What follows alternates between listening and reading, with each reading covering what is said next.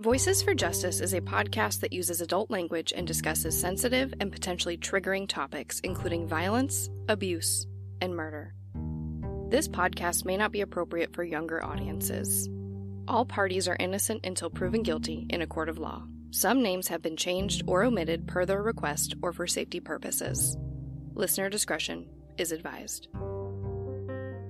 My name is Sarah Turney, and this is Voices for Justice. Today I'm discussing the murder of Destiny McClain. At around 3:30 a.m. on July 18, 2021, 23-year-old Destiny and a crowd of others stood in line at a Phoenix taco truck waiting to order food. Out of nowhere, shots were fired, and Destiny was hit in the chest. Despite life-saving efforts from the people nearby, Destiny passed away. Her case remains unsolved. This is the case of Destiny McClain. It's a Saturday night in July in Phoenix, Arizona. 23-year-old Destiny McClain and her friends have long-standing plans to go out with a coworker who was having some issues with their marriage. In an interview with Destiny's mom, Brenda, she told me that despite Destiny being more of a homebody and not really wanting to go out, this is something she'd been planning for close to a month. She says this is just who Destiny was. A very nurturing person with an extremely big heart, and they were really close. She'd been telling her mom all about this night out for weeks, but for one reason or another, Destiny and her friends couldn't meet up with a coworker. But they've been building up to this for so long, they decide just to go out to the Karamba Nightclub. Destiny grabs an Uber, and as always, makes sure that her location is shared with her family.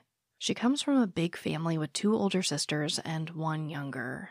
Unfortunately, Brenda had already lost her firstborn, her son Dominique, years prior. Brenda told me that in addition to just sharing their locations with each other, when her daughters plan to go out, they always make sure to check in with someone about where they're going and when they plan to be back. So in the Uber on the way to the Karamba Nightclub, Destiny's on FaceTime with her oldest sister Brianna all the way until she meets her friends at the club. The plan was for Destiny to let her other sister know when she was on her way home. So Destiny and her friends go out and presumably have a good time without incident. At 2:30 a.m., Brenda gets out of bed to let the family dog out to use the restroom, and realizes that she has a missed call from Destiny, so she calls her back. But it seems that Destiny actually called her by mistake, basically a butt dial, and Brenda says that she's so happy for this accident, because it would be the last time she ever spoke to her daughter. Now, when I reviewed Brenda's interview, I realized that summarizing what she told me could never do this story justice. It could never fully represent what she and her family went through that night. So here is Brenda. And I saw I had missed a call from Destiny, so I called her back, and she was out, and, basically I was butt dialed, and, but I'm happy that I called her back because I had one last opportunity to say I love you. And, she sounded like she was having a good time. And she's like, I love you, Mommy. And I'm telling her, I love you, be safe. And, I'll see you when you get home. So maybe 2 hours later, my daughter Essence is looking from room to room, looking for Destiny.